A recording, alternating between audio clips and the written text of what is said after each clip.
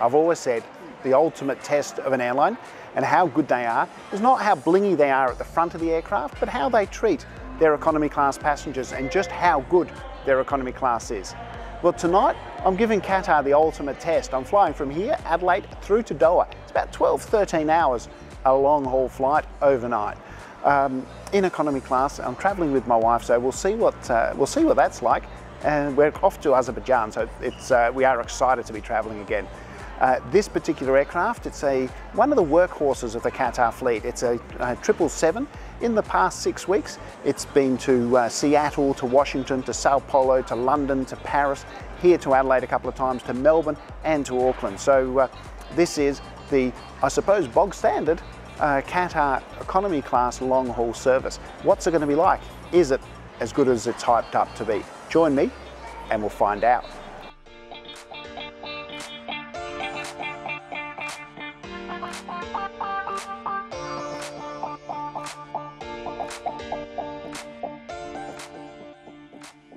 Qatar is part of One World, and because I'm a Qantas Platinum frequent flyer, One World Emerald, I have lounge access. But the Qantas lounge has still got restricted airports here at Adelaide Airport in the evenings, so Qatar have provided us with some vouchers for the Penfolds Wine Bar. It's a really nice place, and all being well, there should be a gin and tonic waiting here for me.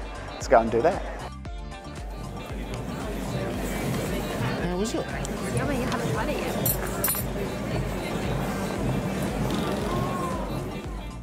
Cheers. Here's to a great flight.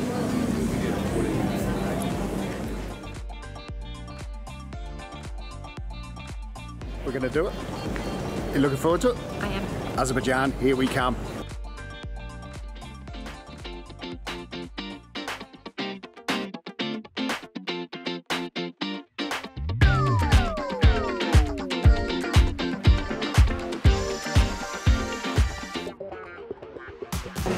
We're boarding.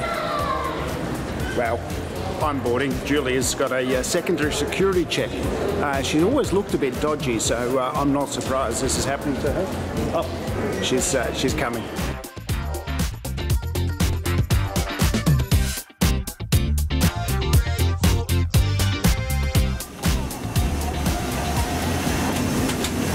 Step on board. Thank you. Always nice to board a Qatar flight. Yes, that's right. Please do your right inside the flight. Thank you.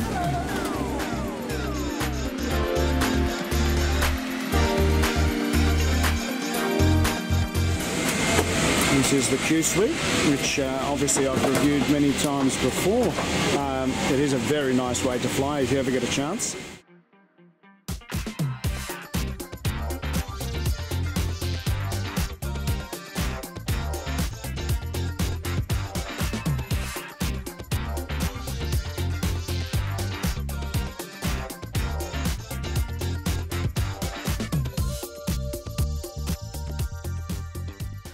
Whilst the lights are on and before the flight fills up, let's quickly check out the seats that will be our home for the next 13 hours. The seats themselves are quite firm and offer good support. I prefer this because it's better for my dodgy back than soft seats or those ergonomically designed for short people. The headrests are great, fully adjustable with the ability to wrap the sides around your head so that you can avoid the dreaded sleepy head drop while sleeping.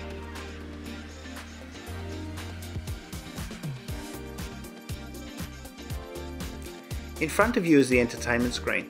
Below this is a remote for the gamers and the USB and headphone ports. There is also a universal power point between each seat.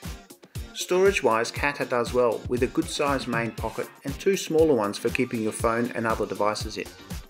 The tray table is pretty good too, with a solid latch and the ability to use only half the tray for drinks.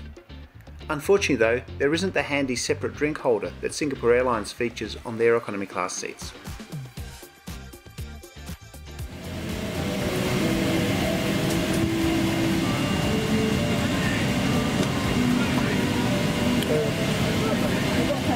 This is with the seat in front reclined. Good thing the TV screen comes out, but it is very close to you. And this is without the seat in front if you recline, so you can see it's a lot further away. It's good viewing. Pull my stomach in.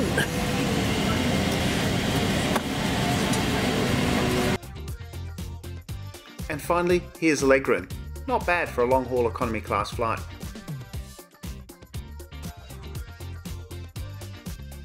In terms of cabin layout, the Qatar 777 features 312 economy class seats laid out in a 3-4-3 configuration across 3 separate economy class cabins. Except for our row, as we were in the very last row of the forward economy class cabin, which only has 2 seats on the side. These seats have the obvious advantage for couples in that there is nobody sitting next to you. Also, you have nobody behind you kicking your seat or using it as a lever to stand up whilst you're trying to sleep. The price you pay though is that you're right next to the bathrooms, and at times during the flight the bathroom queue is right next to your seat.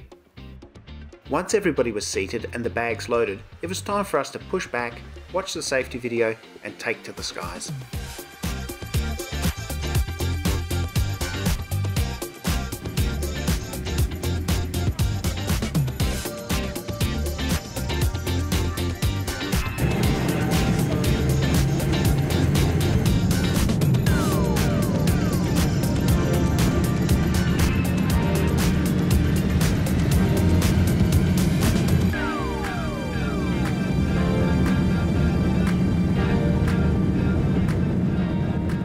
Now that we're in the sky, let's have a closer look at the goodies that were waiting on our seats when we boarded. The economy class amenities kit is a good one, with everything you'd need for a comfortable and sleep-filled flight. The COVID-induced hygiene kit features a very handy tube of sanitizer, which I used on my travels. I never did find a use for the rubber gloves though.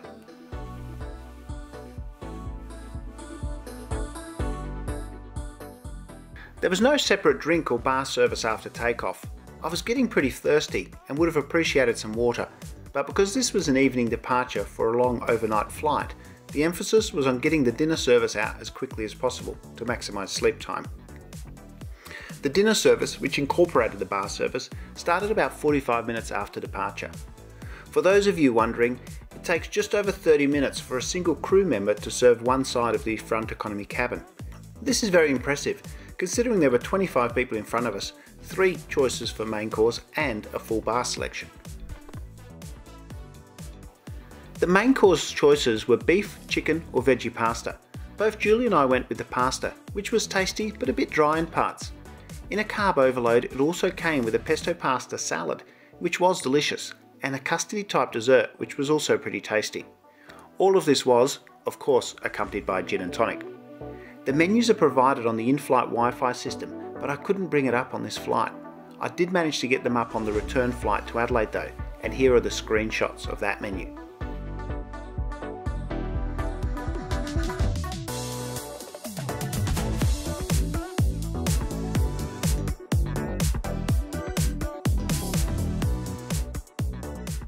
The return flight departs Doha at 1:30 AM and arrives into Adelaide 12 to 13 hours later at about 9 PM. Catering wise, this appears to be classified as a daytime flight and features a very comprehensive menu for an economy flight. Here's a shot of my lunch from that return flight, the Kung Pao chicken. As soon as the trays were cleared, I tucked my head into the armrest and closed my eyes. I managed about 5 hours of pretty reasonable sleep and woke up with just over 4 hours left to Doha. Now was the perfect time to check out the entertainment system. First up the bad, the route map is terrible.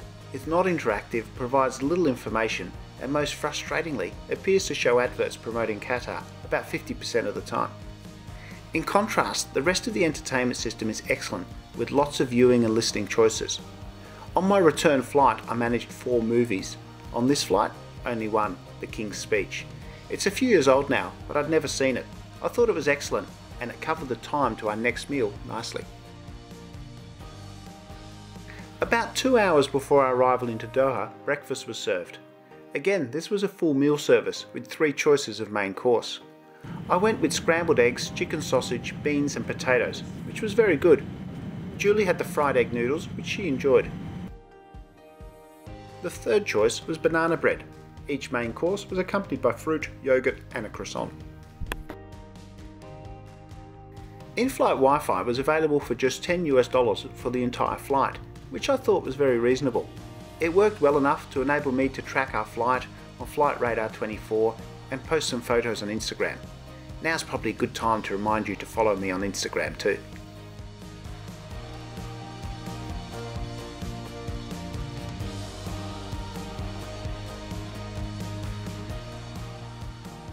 We landed in Doha at 2:40 AM, which meant the entire flight was in the dark. Plus, I was sitting on the dark side of the aircraft on our approach, so I couldn't even film the city lights. So alas, the only window views I can offer is this shot of the engine.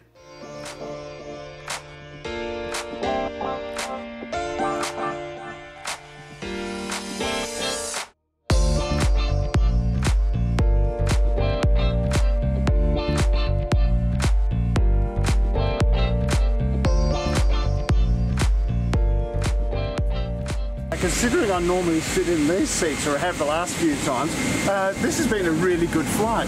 The first time in economy on a long haul for a long time. How are you, man? And we've done it. We've reached Doha. Thank you very much. That was really nice. Thank you. Thank you so much. It was a pleasure. Thank you. Bye-bye. Bye-bye.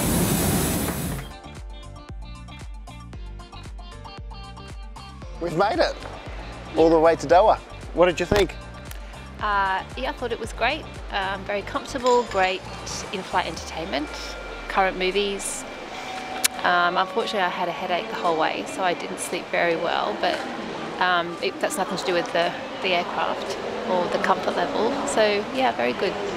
And yeah, I really liked it. I ended up with about 5 hours, 5 hours sleep, so quite a decent effort. Obviously, sleeping sitting up is different to sleeping lying down, but all in all, a very comfortable flight, yeah. And we enjoyed it. We're now here in Doha for about 19 hours before our connecting flight, so we're going to find the hotel and then enjoy the delights of this airport, but that'll be for another video, so keep an eye out for that. Hey, thanks for watching. If you enjoyed this one, give it a comment, thumbs up, like, all that sort of stuff. Subscribe if you haven't done so and that's your sort of thing.